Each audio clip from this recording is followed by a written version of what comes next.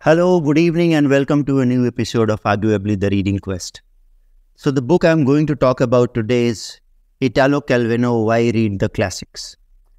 So this is a book that tells us that why read the classics. This is a passionate defense of a value of great literature. So this is a classic that talks about other classic. Classic, we know, are those books that are timeless, that have withstood the test of time. But Italo Calvino, in the collection of these 36 essays, have talked about 36 different writers that have influenced him in the various stage of his life. And there are 14 points on which he defines what a classic is and why it should be read. So let me read a few points directly. So Italo Calvino tells us that let us begin by putting forward some definitions. The classics are those books about which you usually hear people saying, I am rereading, and never I am reading. At least this is the case with those people whom one presumes are well read. It does not apply to the young, since they are at a stage when their contact with the world and with the classics which are part of that world is important. Precisely, it is their first such contact. The second parameter of a classic is that the classics are those books which constitute a treasured experience for those who have read and loved them, but they remain just as rich an experience for those who reserve the chance to read them for when they are in the best condition to enjoy them. For the fact is that the rereading and reading we do when young can often be of little value because we are impatient, cannot concentrate, lack expertise in how to read, or because we lack experience of life. The classics are books which exercise a particular influence, both when they imprint themselves on our imagination as unforgettable and when they hide in the layers of memory disguised as individual or the collective unconscious.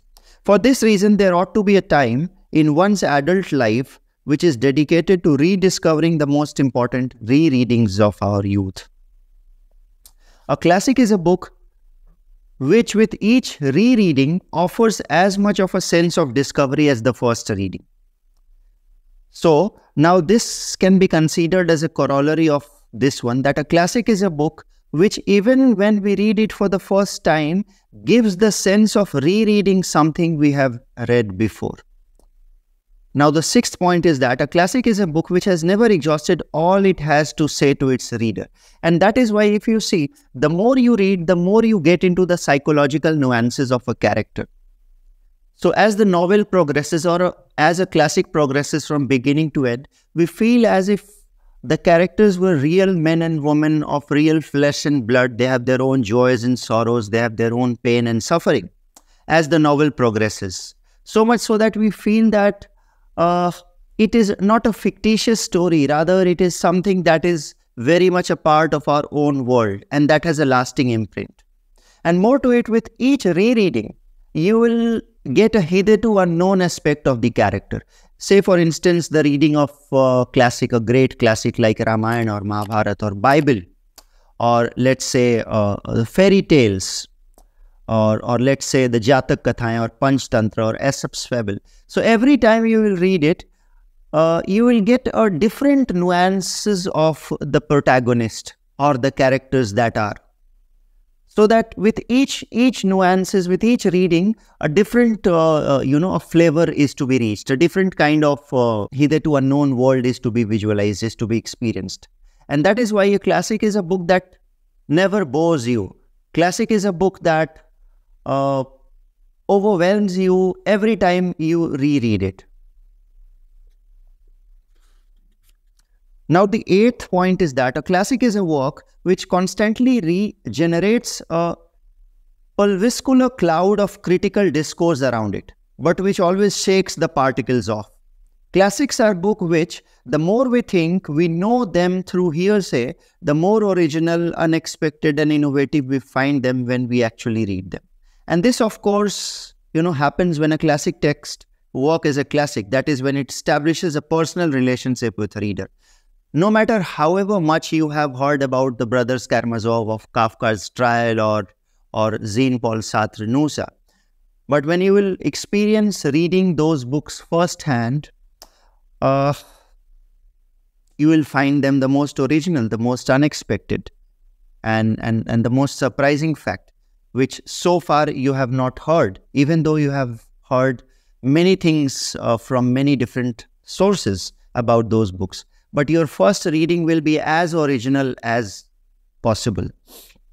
The 10th point is that a classic is a term given to any book which comes to represent the whole universe, a book on par with ancient talismans.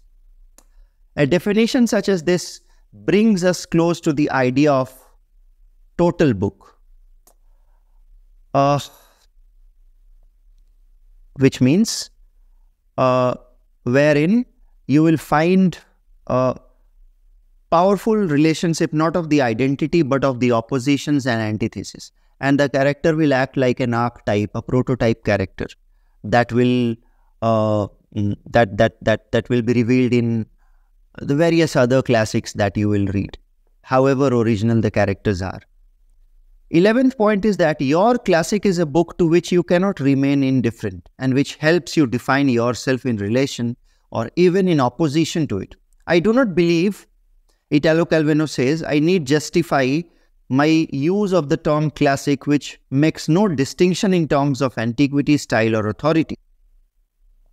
Okay, for the sake of my argument here, what distinguishes a classic is perhaps only a kind of resonance we perceive emanating either from an ancient or a modern work, but one which has its own place in cultural continuum. Which again further propels his point number 12, is that a classic is a work that comes before other classic, but those who have read other classics first immediately recognize its place in the genealogy of classic work. A classic is a work which relegates the noise of the present to a background hum, which at the same time the classic cannot exist without.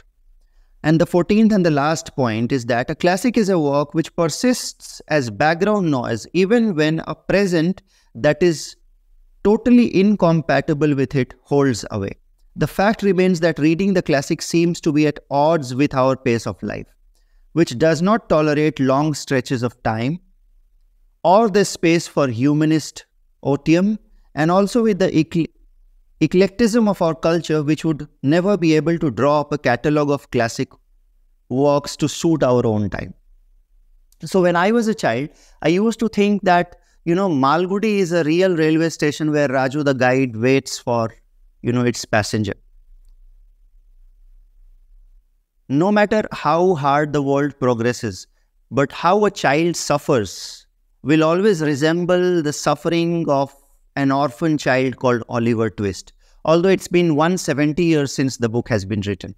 But anyone who will read Oliver Twist, be it anyone from Russia or Delhi or any small town in Bihar or Banaras or anyone from Nordic countries or anyone from modern day Britain as well, will immediately relate to the suffering of Oliver Twist as a child. So Oliver Twist as a child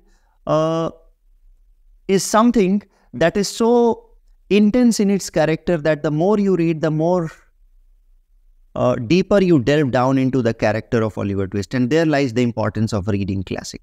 A classic is something that has a universal significance and a permanent relevance.